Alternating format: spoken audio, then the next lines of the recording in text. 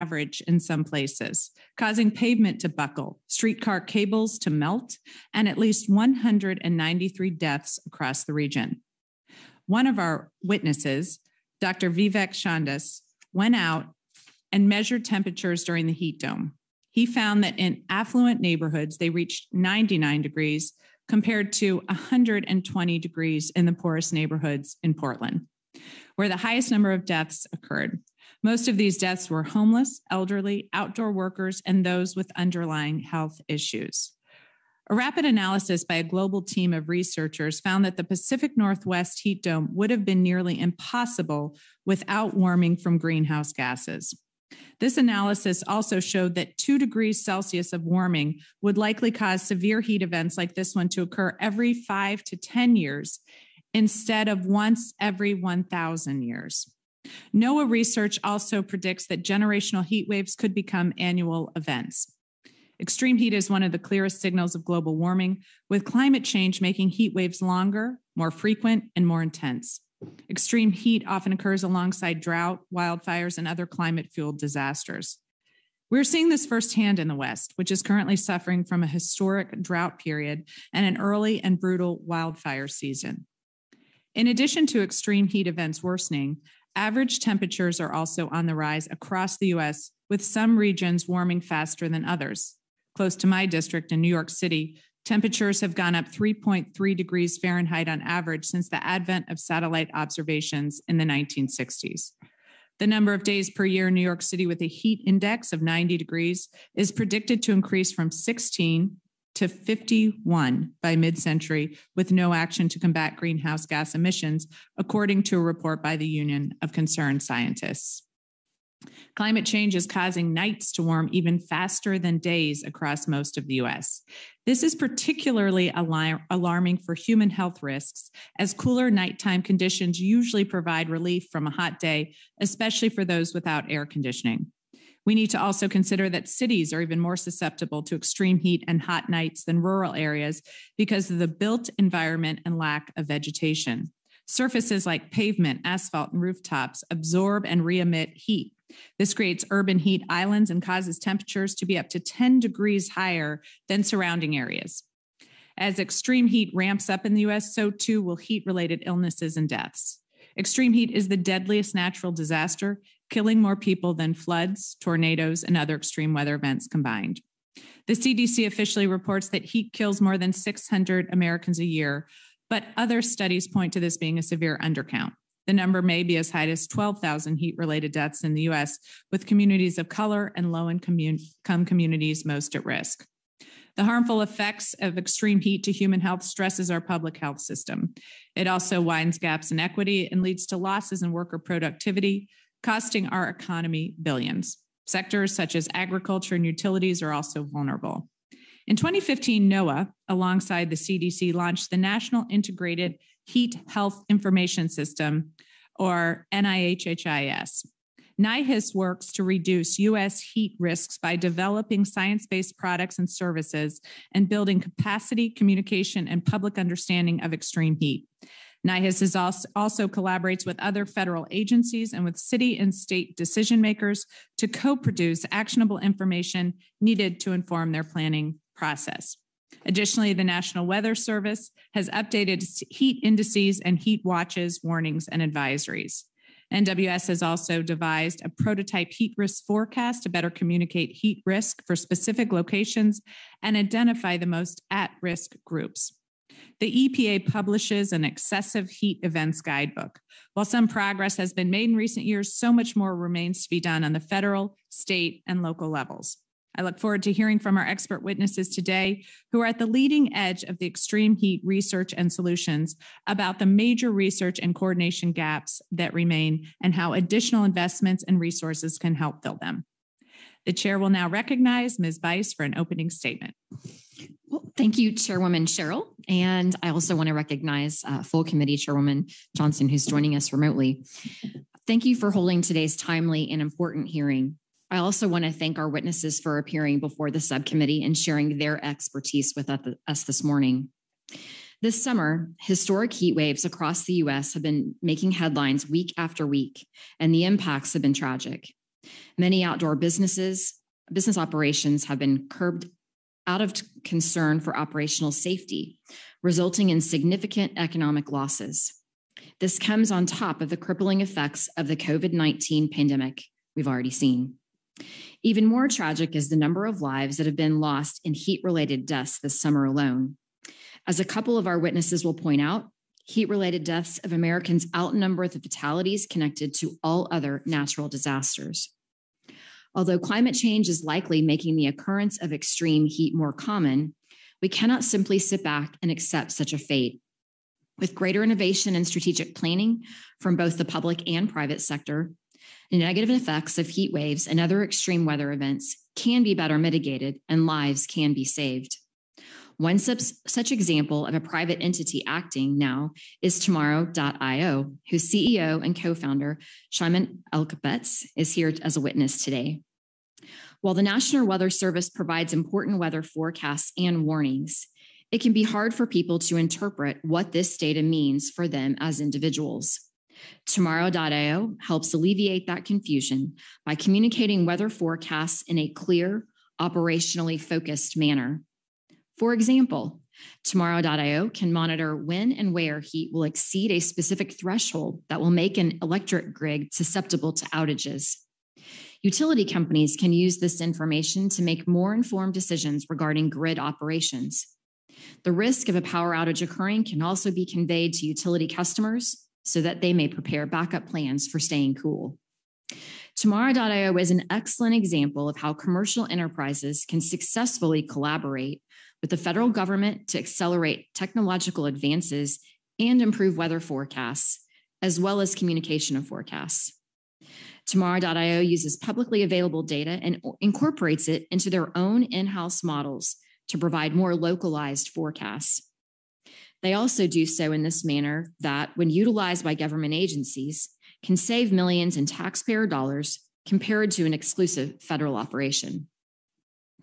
If encouraging more public-private partnerships like this can save lives and money, then by all means, we should do all we can to increase the participation of the private sector. To close, I want to paint somewhat of a positive light because I believe societal progress is too often overlooked for attention-grabbing headlines. It is important to remember that the rising cost of disasters is closely related to the overall rise in economic development. Extreme events are more costly because we have more infrastructure to damage, not just because of the complex relationship between intensity and climate. In fact, direct economic losses from disasters as a proportion of global GDP have trended down over the last 30 years. And just last week, the Rhodium Group published a report that predicted U.S. emission reductions could reach as much as 30% below 2005 levels by 2030, exceeding the Paris Accord goal of the Obama administration. We are on the right track, and it is always my goal to make more progress. But before we take every negative headline as an unavoidable future, we should first understand what we've been doing right, what we need to fix, and how we can take action to ensure our positive trends continue. Thank you, Chairwoman Cheryl. I yield back.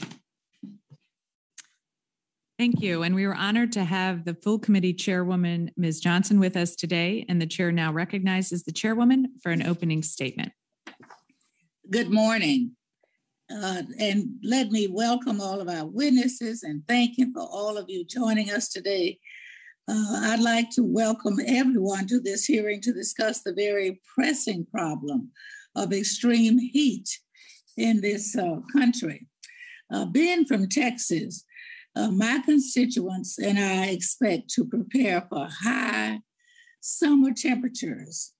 However, other parts of the country do not have the infrastructure needed to handle extremely high temperatures.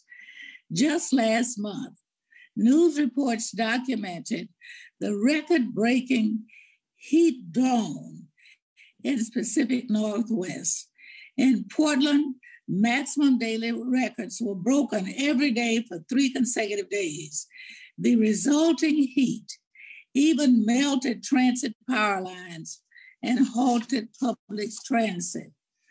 In Washington State, Extreme temperatures featured fractured roads and sidewalks, regions where daily June temperatures usually only reach about 70 degrees, so temperatures nearing 120 degrees. Beyond the damage to infrastructure, this heat costs lives. According to the state medical examiner, the extreme temperatures since this June killed over 100 people in Oregon alone. Because attributing fatalities to heat is so difficult, the actual heat-related death toll is likely really much higher. With heat stress often aggravating pre-existing medical conditions, these deaths will be concentrated among our elderly and the very young. Beyond events like last month's heat dome, dangerous temperatures are a constant concern for many Americans. 1 year ago, we held a hearing to discuss the intersection of COVID-19, extreme heat, and environmental justice, highlighting the unequal threat from urban heat islands. Historically, red-line neighborhoods are often home to our most vulnerable communities. In these neighborhoods, concrete is more abundant, trees are scarce, and air conditioning is rare. This leads to urban heat islands that can be as much as 7 degrees warmer than any other part of the city. The unequal exposure to extreme heat and urban heat islands can cause harm beyond just public health. Extreme heat has always been linked to worse educational outcomes for children. The prevalence of urban heat islands throughout the U.S. is amplifying the heat stress from the uptick in the unreasonable warmth in this country. The Northeast saw some of its warmest June temperatures in almost a decade. Within a span of 5 months, Texas went from experiencing some of the coldest temperatures on record to bracing for an unusually early heat wave. These temperature extremes have led to energy grid failures, water shortages, imperiling the lives of millions. We're seeing the climate crisis happen right before us. When addressing crisis of extreme heat, our federal science agencies have a critical role to play. I look forward to the discussion with today's esteemed panel on how we can better coordinate federal resources to address the worsening extreme heat in the country. I thank you and yield back. Thank you, Madam Chairwoman. If there are members who wish to submit additional opening statements, your statements will be added to the record at this point. At this time, I'd like to introduce our witnesses. Our first witness is Dr. Vivek Shandas. Dr. Shandas is a professor in the Toulan School of Urban Studies and Planning. He is also the founder and director of the Sustaining Urban Places Research Lab at Portland State University. He's an interdisciplinary scholar whose expertise is in climate change, urban heat and health, environmental justice, air quality management, green infrastructure, and spatial mapping. Dr. Shandas's focus on climate equity involves direct engagement with historically marginalized communities in describing local stressors and effective approaches to improving accessibility to decision-making systems. Next is Dr. Melissa Guardaro.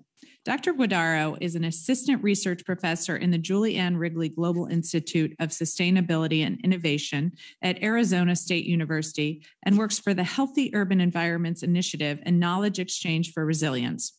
Her research focuses on adaptation, equity, vulnerability, urban policy, and governance for the mitigation and adaptation to extreme heat and urban heat island effects. She's currently working to create neighborhood heat solutions that improve thermal comfort and public health outcomes with the cities of Phoenix, Tempe, and Mesa, as well as the Nature Conservancy, the Maricopa County Health Department, and community-based organizations. Our third witness is Mr. Shimon Elkabetz. Mr. Elkabetz is the CEO and co-founder of Tomorrow.io. He served in the Israeli Air Force for 11 years. Multiple near-death weather-related experiences during his service stoked a fascination with the weather. Tomorrow.io was founded as a Boston-based weather intelligence and climate security company to bridge the gap between forecast and decision-making, working with customers including federal agencies, utilities, airlines, on-demand services, and professional sports teams. Our final witness is Dr. Bernstein. Dr. Bernstein is the interim director of the Center for Climate Health and the Global Environment at the Harvard T.H. Chan School of Public Health, a pediatrician at Boston Children's Hospital, and an assistant professor of pediatrics at Harvard Medical School. Dr. Bernstein focuses on the health impacts of the climate crisis on children's health and advancing solutions. As our witnesses should know, you will each have 5 minutes for your spoken testimony. Your written testimony will be included in the record for the hearing. When you all have completed your spoken testimony, we will begin with questions. Each member will have 5 minutes to question the panel. We will start with Dr. Shandas. Doctor? Thank you. I hope you can hear me okay. It's a real honor to be able to testify here in front of you today. Chairwoman Johnson, Chairwoman Sherrill, members of the Subcommittee on the Environment. I've been studying urban heat for the greater part of about 20 years now, and admittedly, it started with a big grant from the National Science Foundation to refine our measurement systems, advance geospatial mapping technologies, and getting myself tenure, frankly, at my first job. In that early work, we relied heavily on satellite-derived descriptions about how heat varied across the continental US, maintaining a rather technical approach to the field. Over the past decade, however, we've relied more and more on hyper-local descriptions of what's happening in and around our urban areas. And as you've identified, these urban heat islands have been directly attributable to differences in temperature, many of which we've seen in larger parts of the country. And this has been really underscored by the number of deaths that have been happening due to heat waves. And the big part of which I'm turning my attention now to engaging community-based organizations in this work. As you likely have already heard, heat waves kill more people than any other natural disaster, and yet FEMA still doesn't recognize it as a natural hazard. A lesser known fact is that it is a discriminating killer. We published work last year and continue to build on this work that shows that historical segregation policies such as redlining, racial covenants, and exclusionary zoning that were promulgated in the 1930s have enduring effects that to this day isolate communities of color, immigrants, and lower income folks into areas of cities that are upwards that we've measured of 20 degrees Fahrenheit hotter than other parts of the city at the same time of day. Just this month, we learned, as we were just hearing, that human-caused climate change was directly implicated in the heat dome event in the Pacific Northwest, where during that event, I measured temperatures that were 25 degrees warmer than other parts of the city. I've seen firsthand that with increasingly hot days, the temperature differential also increases across the region. We can now say that those who died during the heat dome event were arguably the first climate-related deaths in Oregon and Washington. Those who died lacked access to financial capital, social networks, and had aging or injured bodies. We knew who was going to die. I wrote a report in 2009 stating as much, and yet local agencies had little capacity or understanding for taking swift action on this heat wave. These and most all other heat-related deaths are preventable, as I think you'll hear other testimonies today. Though we're not connecting the dots, I'd like to offer you my opinion about the 3 things that are needed for reducing excess mortality and morbidity from urban heat. First, because we know that people die in their households, we need hyper-local data about where air temperatures vary at the scale of the city block. We've already mapped with unprecedented detail over 30 cities through a community-based civic science heat campaign, and most cities are lacking that evidence to take swift action. I'd like to propose supporting these cost-effective and highly engaging campaigns so that communities can socialize the concept of heat as a silent killer, collect the necessary local data, and then being able to take immediate action to move forward on infrastructure and social programs. Second, we need to integrate our understanding of heat with social and infrastructure vulnerabilities that urban regions face. US cities generally are not designed for the kind of heat that we're starting to see. As our infrastructure ages, we have an opportunity to upgrade the systems that we depend on and make them more climate resilient, engaging community-based organizations in the process. Finally, one of the most important parts of addressing urban heat is a coordinated response. Currently, most municipalities do not have a single office that coordinates heat action, which then falls upon nobody, making our ability to stave off heat-related mortality more challenging. The emerging evidence from the Pacific Northwest heat wave is a case in point. The same is true at the federal level. While both NOAA and EPA have extensive resources for communities to understand urban heat, we still have very limited coordination across federal bureaus. I would encourage you in my last statement to really think about connecting the dots across the federal bureaus so that we can support local municipalities in taking immediate action on this silent killer. Thank you. I yield back. Thank you. And next is Dr. Guardaro. Good morning, Chairwoman Johnson, Ranking Member Lucas, and members of the House Science Committee on Science, Space, and Technology. Thank you for inviting me today. My name is Melissa Guardaro, and I'm bringing testimony deeply informed by working in and learning from communities located in the nation's hottest large metropolitan area, Phoenix, Arizona, where we are on the front lines for extreme heat. First, I want to break down this concept of extreme heat as two different yet similar issues: the urban heat island effect and climate change. The urban heat island effect is a result of urbanization, where the city retains heat during the day and is slowly released at night. There are many urban heat islands within a city, with temperatures ranging as much as 13 degrees or more. Strategies for reducing the urban heat island include increasing shading and implementing heat-smart urban design principles. Extreme heat is amplified by climate change. Average temperatures have been increasing steadily, and summer heat waves are predicted to be longer and hotter. Climate change reduction strategies include greenhouse gas emission reductions and energy efficiency measures, such as weatherization programs. It is important to address both the urban heat island effect and climate change together in a systematic manner.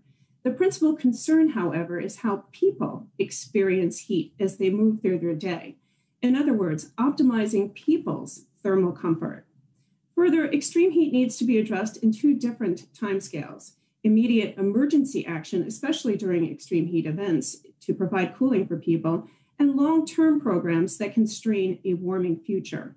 Long-term strategies are meant to build a cooler environment, and intervention points could include infrastructure, buildings, urban forestry, regional collaborations, and city management. As you see, management devoted exclusively to managing extreme heat in the cities of Phoenix and Miami. Extreme heat is not experienced equally within cities. Residents in low-income neighborhoods live in housing that is often energy inefficient with aging cooling systems, and are challenged by energy insecurity as a greater proportion of their incomes are spent on electricity. Mobile home residents are especially heat vulnerable.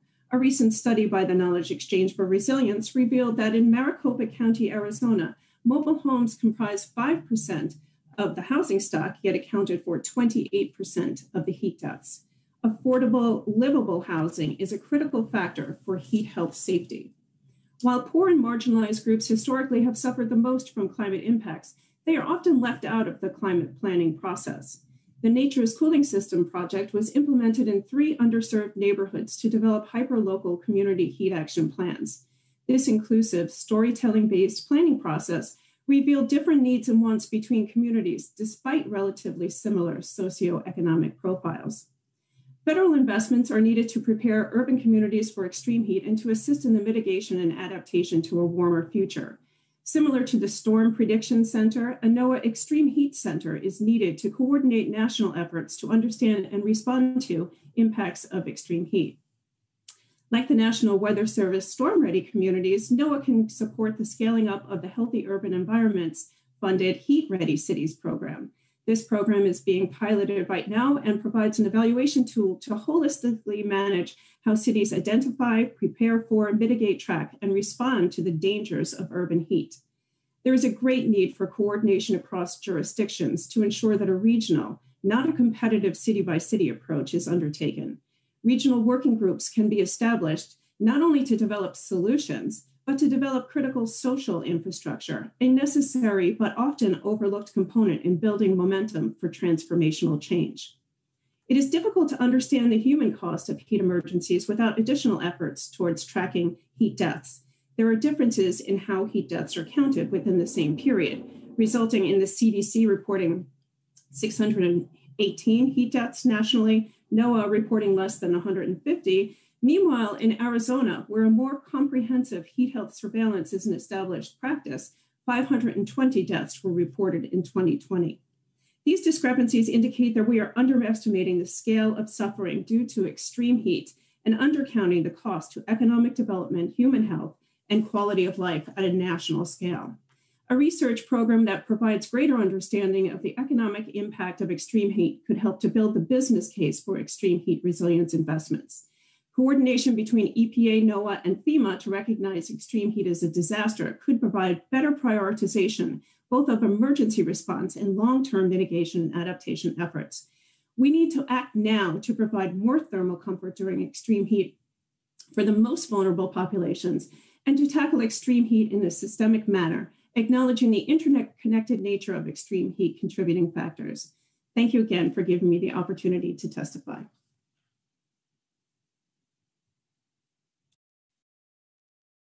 Thank you. Next, we have Mr. Elkabetz. Thank you. Good morning, Chairwoman Sherrill, Ranking Member Bice, Chairwoman Johnson, and members of the committee. Thank you for inviting me to testify before you today. It is an honor to be here among such distinguished panelists to discuss the rising problem of extreme heat in the US. So my name is Shimon Elkabetz. I was born and raised in Israel and served in the Israeli Air Force for over 11 years, flying Apache helicopters. I've seen firsthand how weather forecasts without context can negatively impact operations in an elite military unit. And in fact, I faced multiple near-death experiences related to the weather. We founded Tomorrow.io as a Boston-based weather intelligence and climate security company because we wanted to improve forecasting and also to bridge that gap between forecast and decision-making. We're working with customers ranging from federal agencies, utilities, airlines, supply chain, on-demand services, and professional sports teams. Extreme heat made worse by climate change is a real challenge that is impacting more people more frequently than ever before. Businesses are feeling the impacts too. Rail operators, for example, have to divert trains to avoid buckled trucks. Electric utilities have to meet increased demand to keep the lights and air conditioning on. Airlines, agriculture, shipping, and numerous other industries are significantly impacted by the heat. Improved weather forecasts and new tools to support decision-making are critical to minimizing the impacts of such events on people, infrastructure, and the economy. At Tomorrow.io, we see three key components to improving forecasts and response to extreme heat and many other weather and environmental hazards. First, I encourage the committee's continued support of critical weather forecasting infrastructure, which means the observations, models, and computing that underpin all weather forecasts. Today's global weather enterprise is a great success story, also due to the bipartisan support of this committee. Yet, work remains to be done. Second, I encourage the committee's continued support of programs like NOAA's Commercial Weather Data Pilot, which has been successful thanks to the leadership of Ranking Member Lucas and the members of this committee, but also to broaden the scope and to take advantage of expanding commercial capabilities. In our case, Tomorrow.io will be launching a first-of-its-kind global constellation of small satellites equipped with precipitation radar. NOAA has indicated that one of its greatest challenges is the need to improve precipitation forecasts across timescales from weather to climate. Third, I encourage the committee to continue to explore new ways the government can tap into private sector innovation. This includes more open-ended solicitations that allow industry to innovate the path to solving grant forecast challenges. This also includes enabling government agencies to leverage private sector technologies to increase their resilience to extreme weather and climate. To that end, Tomorrow.io has developed a unique platform that forecasts weather in high resolution, but more importantly, then transformed that weather data into actionable decisions for our customers. Chairwoman Cheryl, at this time, I would like to share my screen to show the committee how Tomorrow.io's weather intelligence platform helps users adjust their operations to deal with extreme heat and other weather phenomena. Without objection.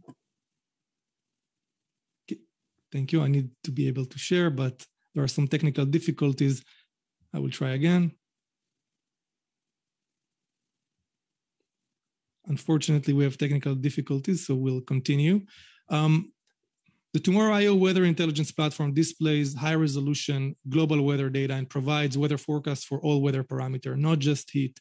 And while we're continually improving the accuracy of our forecasts via innovative data sets and advanced modeling technology, what we learned is that focusing exclusively on accuracy and raw weather data is just not enough. Since most individuals, businesses, or governmental agencies have trouble understanding weather data and what it means. That's why we developed the concept of weather intelligence. So from our extensive experience helping customers, we've translated their use cases into actionable business insights and best practices.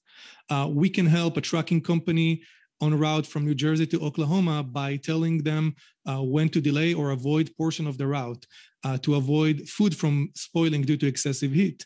We can help a city like Dallas with precautionary measures specific to each city district and even to a street to ensure worker safety during extreme temperature event.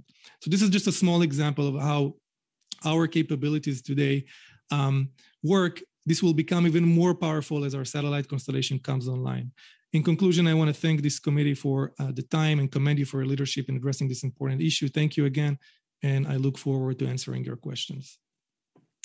Thank you. And finally, Dr. Bernstein.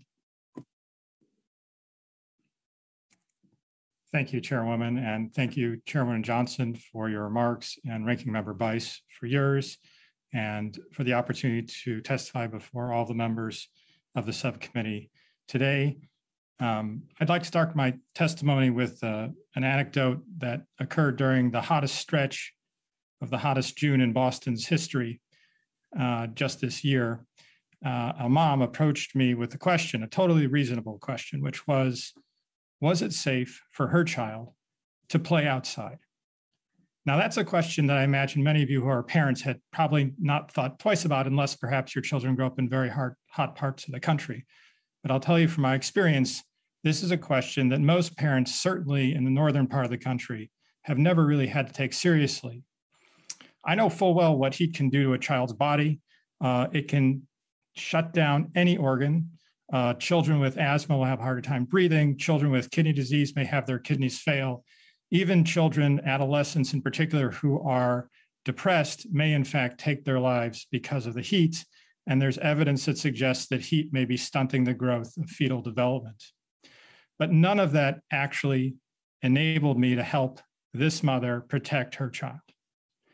At this late date, when we can already plainly see how human-caused climate change is influencing the severity of heat in our country, we simply do not have the knowledge we need to protect our most vulnerable citizens. Answers to questions like this mother's are urgent for a number of reasons, many of which my fellow panelists, as well as in the introductory remarks, have made clear. We know heat is lethal, and we know that heat waves are going to get more prevalent and severe in coming decades. Heat can harm us in surprising ways. We focus on mortality, which is a very worthy endpoint, but it's critical to recognize that heat has been associated with everything from life-threatening bacterial bloodstream infections, infant mortality, injuries not just in outdoor workers, but in indoor workers, harm to our soldiers, and a variety of other ailments. The pace of warming is fast enough now that we can see additional harms occurring within a generation. warming across the United States is happening such that in a place like Cleveland, where it has been above 90, maybe it'll be above 90, it has a heat index maybe a half dozen times. This year, by 2050, it's expected to be 20 or more without rapid action to decarbonize. In places like Houston, there are 10 days with a heat index over 100 today. By 2050, again, without robust action on climate, there may be 60. The second cause for urgency is that while we have seen a tremendous improvement in heat-related mortality around the country, over the past few decades, there's evidence that mortality trends are reversing, particularly in southern and southeastern states.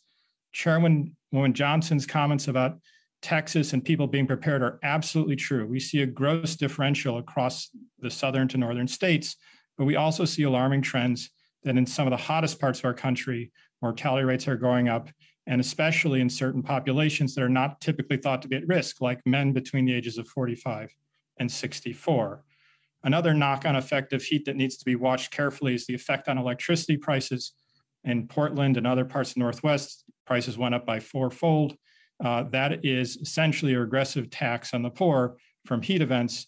We know that people who have air conditioning may not turn it on when it gets hot out, and price spikes in electricity can increase that.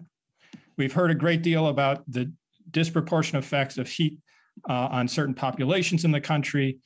We know that people of color, particularly Black Americans, are exposed on average to 2 degrees Celsius of temperature more heat than others, and that rates of mortality among people of color are manifold greater than others, with Black Americans being 3 times more likely to die from the heat, and particularly Indigenous peoples in this country 6 times more at risk. So we have a tremendous amount at stake for health, equity, and importantly, our economy. And we can do much more. And to start with, I would love to be able to tell the families I care for what temperatures warrant caution for their children's health. We can do that with support through NIH and support for NOAA, who can provide more localized, as we've heard, predictions around heat. We have to leverage the healthcare sector. We can use the resources in Medicare and Medicaid to incentivize providers who know the conditions that put people at risk for heat, have direct lines of communication to them. We can mobilize those resources to make sure that we get to our most vulnerable citizens. And finally, I have to underscore that when we look in the solution space, we're very quick to ask how much implementation will cost, but we rarely take full accounting of the benefits of our actions. And urban greening is a particularly important example of this. Yes, urban greening can cool down cities, which we've heard are critical, but it also can improve air quality. It can reduce runoff that's associated with waterborne diseases. It can even improve mental health and carry a host of other benefits.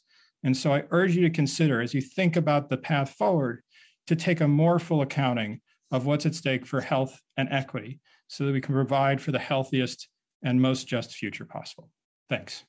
Thank you, Dr. Bernstein. At this point, we'll begin our first round of questions, and I'll recognize myself for 5 minutes. The record-shattering heat dome in the Pacific Northwest revealed vulnerabilities in local infrastructure with pavement buckling and cables melting. In my district in New Jersey and neighboring districts, heat waves are usually accompanied by power outages. With extreme heat worsening across the U.S., I'm worried that Northeast infrastructure will suffer additional consequences. Dr. Shandas, how well do we understand infrastructure vulnerabilities in urban centers, and what kind of evidence base do we need to build to inform climate resilient infrastructure decisions? Thank you, Chairwoman Cheryl. Infrastructure in our cities, as we well know, is designed with a specific range of climate in mind.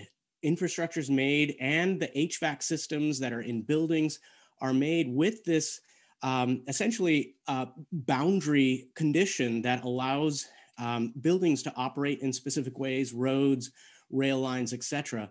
And when those boundary conditions are extended, that's where we start seeing cascading effects of infrastructure failure, like the heat dome and the examples that were just brought up. And so often what we've done in our cities is build around those conditions. And when we are seeing these aberrations to that specific set of conditions, we are going to be seeing more and intense shifts that happen. In the Pacific Northwest, I can say that many of us were holding on to to ourselves, thinking what else is about to break, because we all knew that the buildings, roads, cables, etc., were not designed with that particular level of heat in mind. And so generally speaking, our infrastructure is woefully inadequate to be able to manage the level of heat that we're seeing. And the concern that I have is the multiplicity of factors that are at play here. Heat is one thing, but then as some other panelists have identified, coupled with other serious climate-induced threats like wildfire, a family will have to ask, do I open the windows at night, let the polluted air in as I sleep, and that cooler polluted air as I sleep, or close those windows and just really bake in my own home? Those are real big trade-offs. Those are real trade-offs within the infrastructure system that we have right now in many of our cities. And so the evidence base that we really need to be thinking about here is to get down to the place where individual households, businesses, municipal planners, public health agencies can identify specific places where it might be very hazardous to be able to actually go during specific times of the day. We don't have that kind of granularity of information where if a parent is walking their child to school on a hot day, do they take road X or road Y, road Y being 10, 15 degrees cooler for that asthmatic child who might run into some serious health-related impacts taking road X versus road Y. So that level of granularity is an evidence base that we really need to get to, and groups like Tomorrow.io, groups like ours that have been trying to narrowly define and get to a point where we can see that level of difference will really advance our ability to make informed decisions about where the interventions will be most effective for the communities that are hardest hit. Thank you. I'm sorry, I have limited time, so I just want to get to one more question. Yep. Dr. Guardaro, in addition to making built materials like rooftops and pavement more heat resilient, how can green spaces or other natural solutions help lower temperatures in urban areas? Green infrastructure can certainly help lower temperatures in areas, and you can have something like an increase in your tree canopy, and planting the right tree in the right place where people are to make this a people-centered approach would be effective in not only lowering temperatures, but also increasing people's thermal comfort. And then there are added benefits too, that it cleans the air, green infrastructure helps with stormwater management, but we also must take into account a systems view of this. Green infrastructure needs to be balanced with water usage, and we need to make sure that we are using these planting principles in places where people are as they move through their day. There's been an interesting study by a colleague of mine that it said regardless of whether or not the infrastructure lowers temperature, if people see a tree or green infrastructure, they actually feel cooler. So that's an area that we really could use a lot more research into, taking the information that we have about the air temperature and surface temperature and turning that into how that impacts people's perception and their feeling of thermal comfort. Thank you so much. And my time has run out. So I am going to now recognize the ranking member of our subcommittee, Ms. Weiss, for 5 minutes. Thank you. In my state of Oklahoma, I know a thing or two about extreme weather. In May of 1999, the strongest tornado ever recorded developed in Moore, Oklahoma. That said, technology has been developed as an early warning system for tornadoes that have saved thousands of lives across the country. Mr. Elkabetz, can you help us understand exactly what kind of data and weather patterns you look for when examining extreme heat predictions? And does the federal government, whether it's NOAA, NASA, or one of the service branches, have the tools to provide such data? Thank you. So from a technology and scientific perspective, actually forecasting extreme heat is less challenging. It is something that the agencies and the community are doing quite well. We do not necessarily differentiate from a forecasting perspective between forecasting heat or forecasting any other weather phenomena. In that context, I do think that we need to think about the problem in 2 dimensions. the long term and the short term. In the long term, yes, we need definitely to make sure our infrastructure can sustain climate change, and we need to improve the infrastructure to sense weather so we can predict it better. That's why Tomorrow IO is launching its satellites to cover the world with radars. But what I want to highlight is that what we're focusing on in the context of extreme heat and other phenomena is the intelligence element, the insights. We are already in the era of consequences, and that takes us to the short term. In the short term, we can do a lot to prevent damages and casualties by putting in place systems that translates the extreme heat into actionable insights. Any city, any education institution from schools to universities can have automation in place that tells exactly on a weekly calendar, on a daily, hourly calendar, what to do and what precautionary measures to take in order to avoid the damages, because the knowledge, as Mr. Bernstein as indicated, is there. We already know the connection between the weather and the impact. Now we need to put the systems in place so we can be proactive. And this is what we're looking for in terms of the patterns. Thank you. Mr. Shandas, you talked a little earlier about the monitoring of temperatures in urban areas. Can you speak to how you would anticipate being able to do that on a block by block basis? Although that could be helpful, I think scalable would be the question that I would have for you. Thank you for the question. There are really two different ways and complementary ways to do block by block measurements as we've done. One is something that we've used for a very long time, and that's satellite-based approaches. We have satellites already flying around the planet that describe at relatively coarse scales what is happening at within a city block. We can get 30-meter resolution, for example, from satellite imagery to describe what the surface temperature is in specific places. The other is to actually monitor air temperature, and that's the campaigns that we've been engaged with, and it really has two components. One is a community-based data collection process where we engage with environmental and social justice organizations within cities who might not have a direct interest or direct relevance to heat. And we work with the communities and the municipality to be able to go out and collect hundreds of thousands of measurements in one specific heat day in a place. And that really socializes the concept and yet also gives us very granular data that we haven't been able to see. It's unprecedented to this date. And that combined with stationary sensors where we can actually drive by and combine the both spatial and temporal variability, we can see when a heat wave's coming, how one neighborhood or one city block is actually going to fare far worse than another particular part of the city. So that combination. You for that. My time is short, so I want to make sure I get one more quick question in. Sure. It's interesting that you mentioned satellites. Mr. Elkabetz is actually talking about that in his within his company. To you, Mr. Elkabetz, can you talk a little bit about how renewable energy companies can use weather data like Tomorrow.io offers to optimize operations, and how this can protect lives and property during weather events?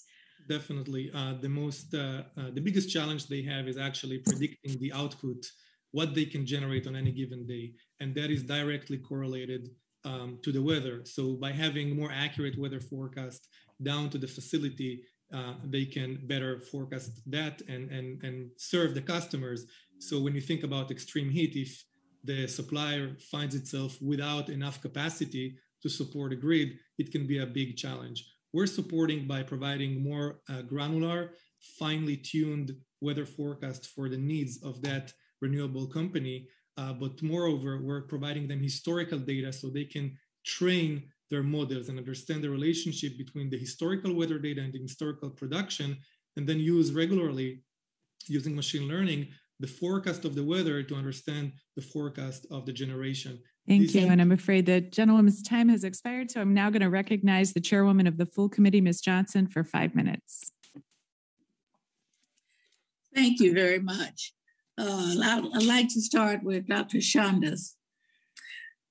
Dr. Shandas, can you discuss how climate change will impact extreme heat events in the U.S. moving forward.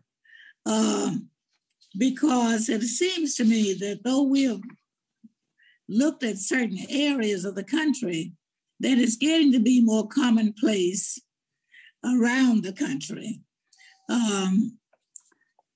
Some of the extreme heat has been affected parts of the country where, such as Arizona, Northwest recently, Texas. Can you elaborate on how heat-prone parts of America already responding to heat stress? And are these lessons that we learn can be used from one city to another in municipalities through some way that the federal government can spread this information, especially through these communities, because I believe that we're about to embark upon a deadly summer. And I realize that some areas of the country have not been as accustomed to this heat. But I think this heat could show up anywhere, frankly, with the global change that we're experiencing. Thank you, Congresswoman Johnson. The relationship between climate change and heat is really getting more and more resolved. And what we're seeing is that this heat dome that we experienced in the Pacific Northwest not only broke records, but broke climate models. The climate models are relatively conservative in being able to look at the probabilities between what a greenhouse gas emitted Earth looks like versus one that's not. And that difference of probability has now become unequivocally clear about the role that climate change and greenhouse gases have played in the heat dome that we just experienced, and also for those other heat waves that we're likely to see coming this summer. In terms of the relationship between some parts of the country having had a lot more experience than others, I would really look to Dr. Guardaro for the work that's been going on in Arizona and other parts that are really hot. Though I will just quickly note that one of the challenges that we've noticed in doing this work nationally of looking at high resolution temperature is that regional coordination is very challenging right now. Individual municipalities are working largely on their own, often based on their own goodwill and to be able to get ahead of this. And right now, they really don't see a lot of support coming from the federal government to be able to create a regional entity that could help different municipalities in a particular bioclimatic zone of the country get ahead of this, get ahead of these heat waves that are coming. And so part of what I would really underscore and emphasize is a need for creating regional networks of municipal heat planners that could learn from each other and share those lessons across the country. Dr. Guardaro, did you want to contribute to that question as well? Yes, thank you, Dr. Shandas.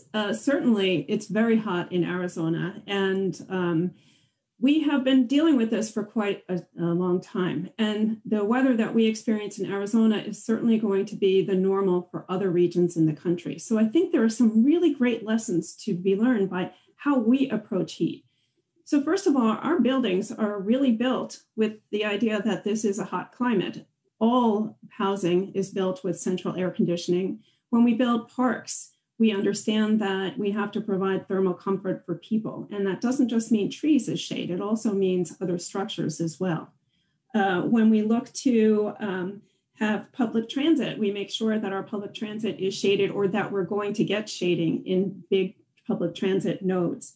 So the infrastructure is already to some extent a normal, the way that we approach it is just very normal. So when you build playgrounds, you would have a covering over it to shield the children from extreme heat. So my advice would be that other municipalities learn from what we've done in the region to address it.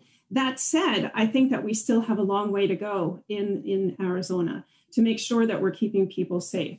And the other area that I think that the federal government could be really helpful is, as Dr. Shandas has said, helping to formulate these regional working groups that could help municipalities to not be in a competitive environment. Because if one municipality has an urban forestry program and the other one doesn't and is rapidly paving over their city, they're working at cross purposes. So we have to make sure that we're not allowing for people to shop, if you will, areas within one region that have lesser regulations or lesser political will to go and address increasing urban heat.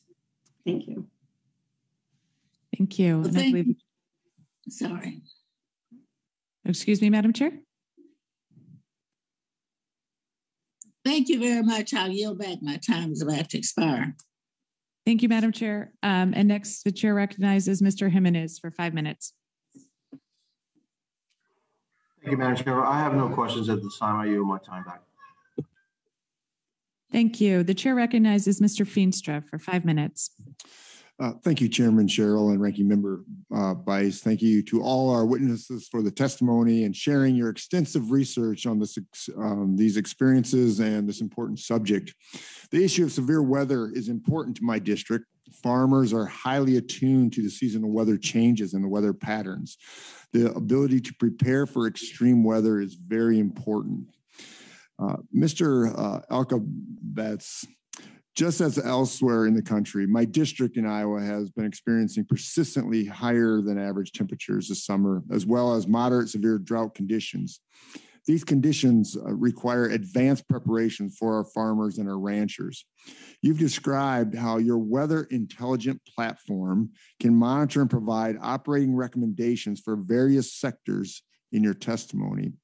What sort of capabilities could the platform provide for our agricultural community and specifically the supply chain when it comes to transporting livestock and perishable goods? Thank you. I'm actually coming from a family of farmers myself, so this topic is very dear to my heart as well.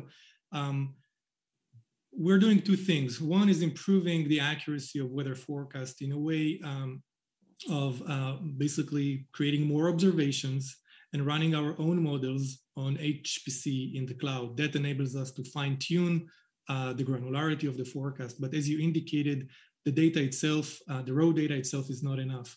The insights that our platform provides relates to planting, irrigation, fertilizing.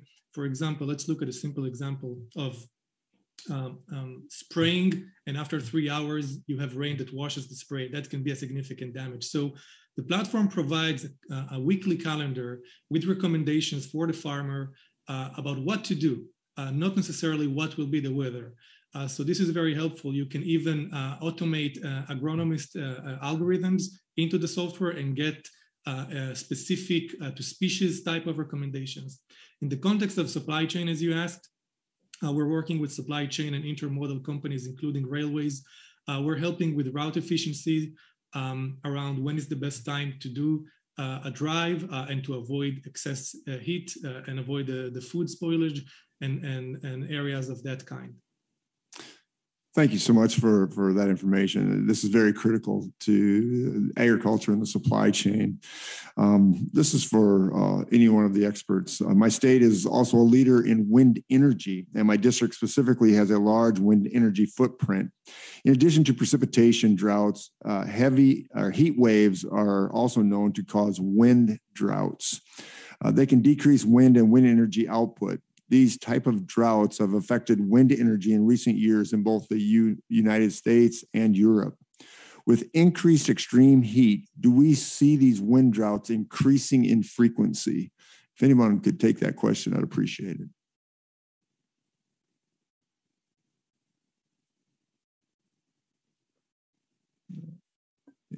Anyone? Mr. Feenstra, we can take that question for the record and have our experts get you an answer. I greatly appreciate that. Thank you, Chairwoman Cheryl. Finally, just one other question. Much of the testimony today has focused on the impact of high temperatures have on urban populations, given that cities tend to have higher temperatures as compared to the surrounding rural areas. While I agree with the issues of urban heat is significant concern in my district, especially in Sioux City and Ames, Iowa, I also worry about the unique challenges people in rural areas face. For example, rural populations are more spread out, meaning some are socially isolated and have barriers to travel and for communal center cooling. Have any of our witnesses given thought to this and how we could not only promote heat-ready cities, but also heat-ready communities in my regions, in my rural areas? Thank you for that question. I think that while we are talking about urban heat, extreme heat is everywhere, and it's certainly in the rural areas as well. And again, we need to look at that at two different timescales. So you have an immediate emergency concern. So when there's an extreme heat event, or if you have a period where it's extraordinarily hot, you need to provide cooling for people.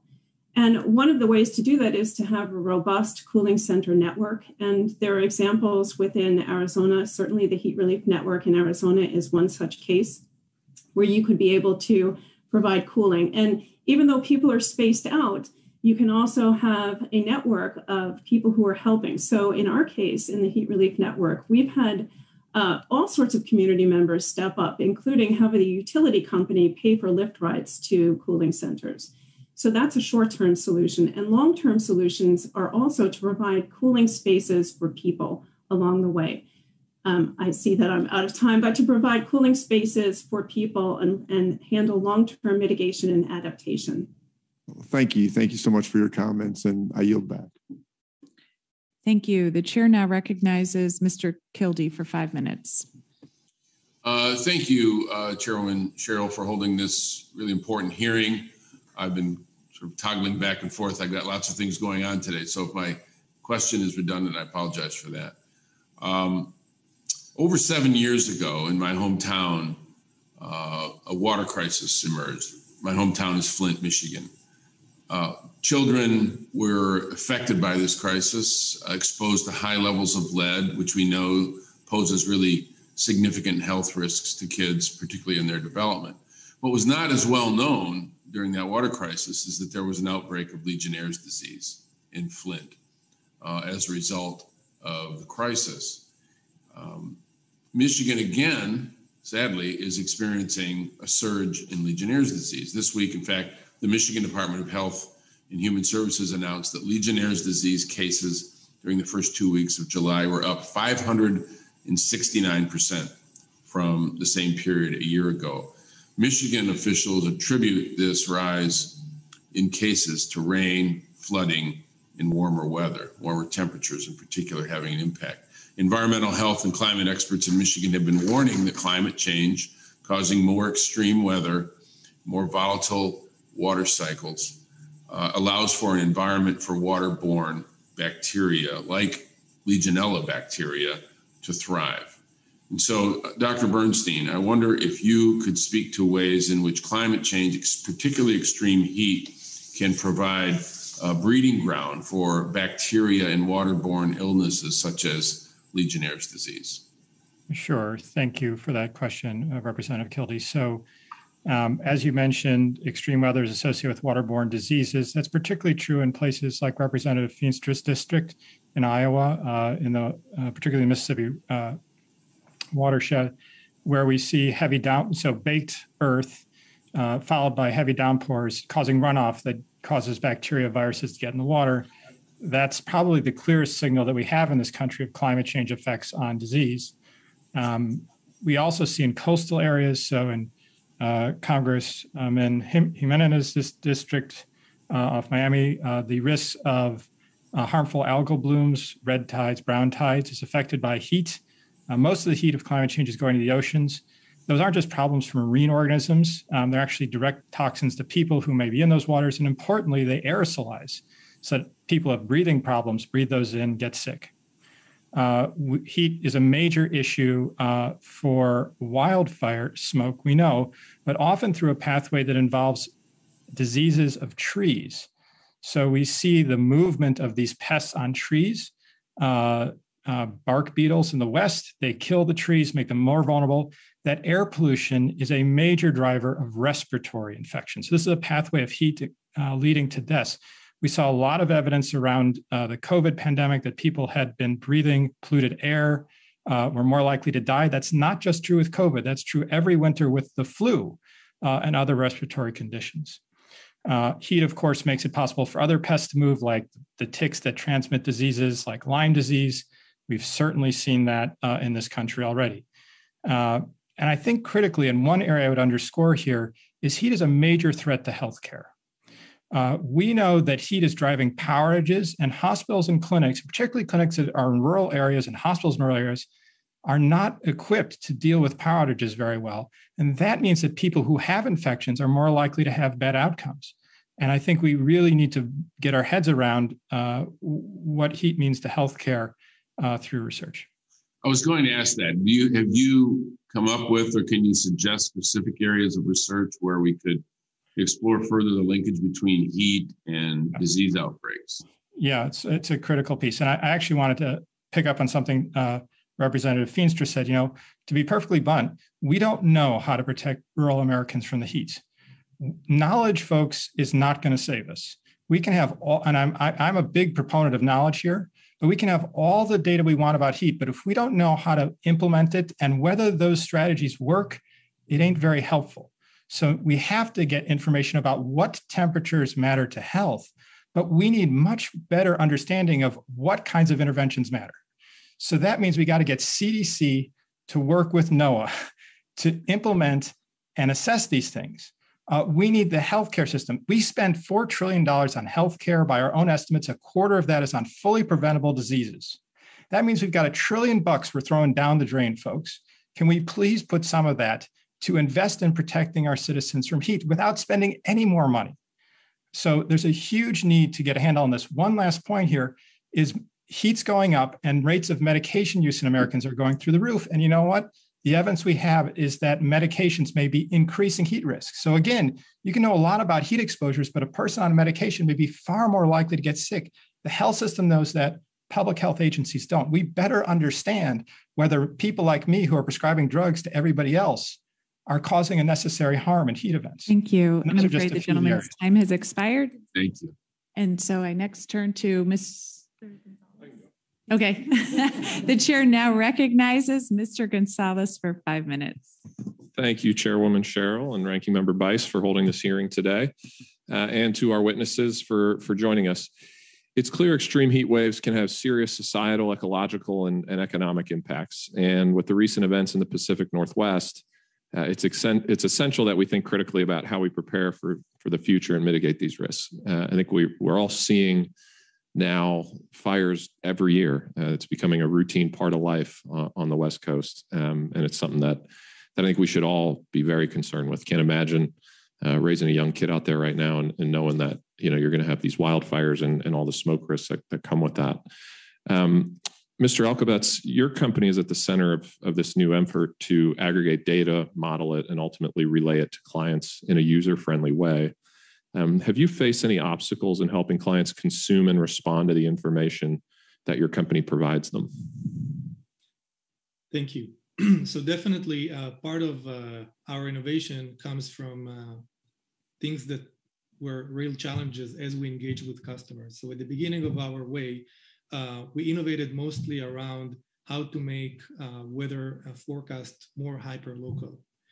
Very fast, when we engage with customers, we learned that about 90% of the businesses, based on our estimation, are not really equipped to understand raw weather data. Even if I give them the AQI for tomorrow at 2 p.m., the most accurate way, they will not necessarily be able to do that.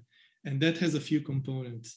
The first is, of course, the translation of the weather data to actionable insights. We're working with football clubs and with leagues and such around when to do the practice, when is the best time to do that, what kind of recommendations to give to the audience in the stadium and such. But the more interesting element is how do you automate it? How do you make sure that you truly get the right information in the right time to the relevant audience so they can make decisions? Because even if you have all the knowledge as Dr. Bernstein indicated, there's still this gap between making sure that the right individual gets the decision in the right time. And that's what we're focused on. And we developed that interface in two ways. One, for visual, basically a person that looks at the screen and makes those decisions, but also via data feeds. So it can integrate to other systems. And other systems can be everything from street lights to sewage systems to IoT devices. So they can be proactive to the risks of weather and will make decisions ahead of what's coming. And that's how we're solving this problem for our customers, and we can solve it for municipalities, government agencies, and more. Thank you. And then has your company partnered with any local or state governments? And if so, are there any issues that are limiting their ability to take action on these warnings when they come through? Yeah, an example is the city of Quincy here in Boston, where they suffer in the summer from heat events like we're just talking about, in the winter from snow removal challenges, or anything related to resource allocation during storms. They've been finding the software pretty useful. We're working also with governmental agencies like the US Air Force and others. I don't see regulatory issues around using those insights at the moment, and I'm glad that it is the case, and we hope that it will continue in such a way. Thank you. And then one gap in our understanding of extreme heat is our lack of ability to predict what the maximum high temperature a region may experience is and how long that high temperature can persist. What progress has Tomorrow.io made in addressing this issue, and how, if at all, can federal agencies help? So scientifically, we do not have evidence that we were able to improve that specific element. However, we are working on technologies around sensing and around modern modeling. In the modeling, we're working on, together with the other partners, we're basically the architects of the EPIC program, and we're hoping that by putting the models in modern cloud, it will help the community further innovate and maybe find the solutions to improving the modeling. On the data, which is really the input for those models, let's look at the West Coast, right? This is where we're talking about in terms of the wildfires. The forecast for the West Coast is highly dependent on what's happening in the Pacific 2 days ago, 3 days ago, and before that. We know that the oceans are blind to active radars, and as a result, we do not have accurate monitoring of storms, tropical storms, from hurricanes to cyclones and typhoons and others over the oceans. Without that, the forecast of any weather parameter is highly limited. So by covering the entire world with active radars, we're going to improve the forecasting skills by a lot, including the problem you just mentioned. Great. Well, I know we all wish you luck in that endeavor, and I appreciate your testimony, and yield back. Thank you. Thank you so much. Thank you. The chair now recognizes Ms. Bonamici for 5 minutes. Thank you so much, Chair Sherrill and Ranking Member Bice, and thank you especially to our witnesses for joining us for this very timely hearing. The unprecedented heat wave in the Pacific Northwest last month was a natural disaster that tragically claimed the lives of 116 Oregonians and many more across the region. My heart goes out to their families and friends. Most heat-related deaths are preventable, and we owe it to their families and friends to take action that will prevent further loss of life.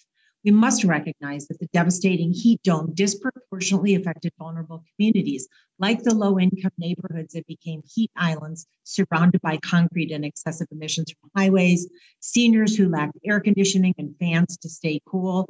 Not all houses in the Pacific Northwest have air conditioning, and the communities of color who lacked access to green spaces to provide adequate shade because of racist historical redlining policies.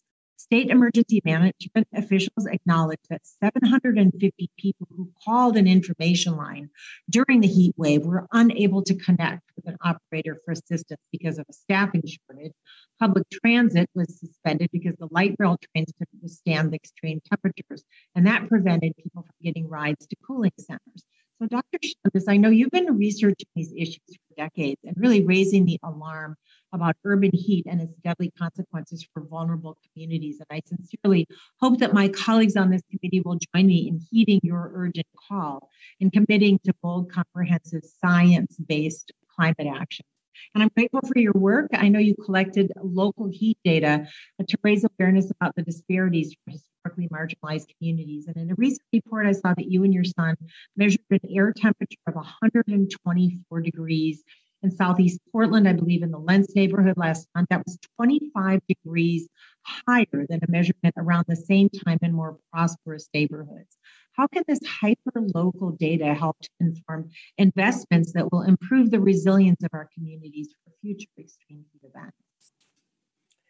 Thank you, Representative Bonamici. It's wonderful to see you. And this work has really about three parallel lines, and I'll try to summarize them really briefly. One is we have many different ways to measure heat. It might seem really obvious in talking about heat, but as we continue to unpack this and think about the satellite approach, think about the ground-based approach, community members, as well as municipal planners and state agencies, are really grappling with what is the, quote, best way to measure heat. And so we are deep in this process of trying to reconcile a lot of the different approaches that are currently being used. So that's a scientific foundation upon which decisions can be really promulgated. And second is really to base these measurements and the interpretation with the communities that are hardest hit with this, with extreme heat. And often communities that are hardest hit are often saying, I've weathered a heat event before, or it gets hot and I just, deal with it. And that's where we start seeing, particularly in areas like the Pacific Northwest, communities just not well prepared, not really socialized with the understanding of the implications of heat. And so places where they can get this information and also be engaged in the interpretation of what's happening locally is essential. So really grounding this in the community and civic science approach is something we've been as a second parallel track. And then the third is to really think about, as I mentioned a little bit earlier, a coordination network within particular regions of the country. For example, the Pacific Northwest, we've been talking to folks from northern Washington state over to Idaho, down to southern parts of Oregon, to really get a handle on what does it mean to be embarking upon the heat mitigation strategies and understanding what's effective in this region, which may be very different than what's effective in the Southwest, in the Southeast, the Northeast, the Midwest, et cetera. And so we really want to create these regional hubs of heat of heat practitioners, heat planners, and public health agencies that can really bring all of this kind of. Dr. Shandas, I don't want to interrupt you, but I have a few seconds left, and yep. you led me to my last question, which is where you emphasize that coordinated response. What steps could this committee and Congress take to improve coordination at the federal level, and what are the current gaps in sharing federal resources with local, state, and tribal governments? How can we close those gaps? There is already a mechanism in place. I would really point us to the National Integrated Heat Health Information System. That group is already bringing together several different agencies, including FEMA, EPA, NOAA, CDC, to really address this coordinated approach. And if we see the federal government really bringing their coordinated attention to this, I think what local municipalities will start to do is also reduce the silos that are currently in place in different bureaus and start to do more coordinated effort, which is really at the core of a lot of developing preventable approaches to heat deaths. Thank you so much, Dr. Shandas. I see my time has expired. I yield back. Thank you, Madam Chair. Thank you. And the chair recognizes Mr. Caston for 5 minutes. Thank you, Madam Chair, and thank you to our witnesses. I must say, there's a part of this whole hearing that makes me very sad. And it makes me sad because pre-COVID, I think the three biggest days for single day above baseline mortality events in the United States were 9/11 at nearly 3,000 people, Hurricane Katrina at 1,800, and the number three was the 1995 Chicago heat wave that killed 700 people. And so much of what Dr. Shandas was talking about, what makes me sad is that this isn't new, right? In 1995, the people who died were the least among us. It was people who couldn't afford air conditioning, people who didn't have social networks checking in on them. Since that time, inequality has increased. Since 1991, we've emitted 50% of all the CO2 we have ever emitted as a species since we first learned how to make a fire 1 million years ago.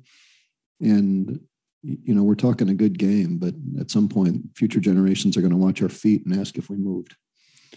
And I'm sorry to be sad and bring us down, but I'm sad. Dr. Shandas, I want to maybe use that to riff a little bit to you. There's University of Chicago, the EPIC Energy Policy Institute, has done this really interesting work that I'm sure you're familiar with on the social cost of carbon and how these things change regionally. And as you have looked around to see where these inequities exist, where the costs are, there are some of the costs that are functions of social policy questions. Where do we plant trees? What do we do for building codes? And we can fix those legislatively. There's some of those costs that are just geographical. There's a reason we don't build cities in Death Valley. There's a reason we don't zone homes on floodplains. And as temperatures rise in areas to Death Valley levels, as flooding gets more common, some of these issues are only solved by relocation. As you've looked at your data, following up on what Congresswoman Bonamici asked about sort of the hyperlocal questions, have you thought at all about how to quantify to what degree are the solutions we should be thinking about social questions? And to what degree do we need to be, is it more cost effective to think about providing people with opportunities to relocate? Yes. So the extent to which we've looked at this, relocation has been really brought up a lot around sea level rise and managed retreat discussions that are active in the literature. And we have yet to see those implemented in any substantial way in any parts of the country. We've heard proposals with various indigenous tribes, for example, in the Northwest, like the Queets community in Northwestern Washington, that are considering retreating from that particular Pacific coastal zone. But in terms of heat, the main discussions that have been happening is really around the social policy and around the potential interventions that could be effective. Right now, we have a lot of modeling data about what specific interventions might ameliorate temperatures at the city block level or even at the district level, neighborhood level, yet we don't have very much empirical evidence on that right now. We're embarking on a project with the Urban Land Institute to actually look at, for example, buildings that are being designed and developed and monitoring those in such a way to see whether there's specific things like green roofs, green walls,